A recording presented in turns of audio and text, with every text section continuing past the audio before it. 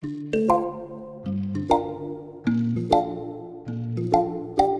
does it feel to have one inspirational personality?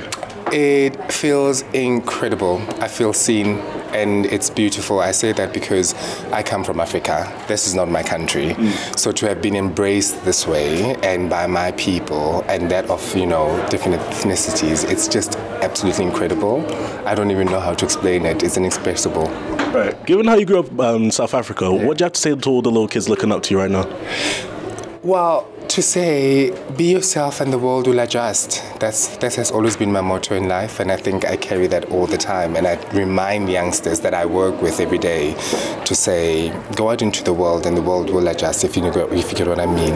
Yeah. Words. I think that's enough. I get that. Now, we have to talk about your solo tour. You mentioned that you use various different African genres as inspiration for dance moves. So how does it feel to put all those cultures out on a big stage for everyone to see? It's never been done, that's all I know, and it's just so beautiful that our stories are being told in a beautiful light like that. I say that because you've never seen our stories being told in a theatre setting in that regard. So the fact that we've got Freedom Unleashed coming back for a second season, it once again just nods to the fact that there's support and there's love and there's appreciation for who we are as people.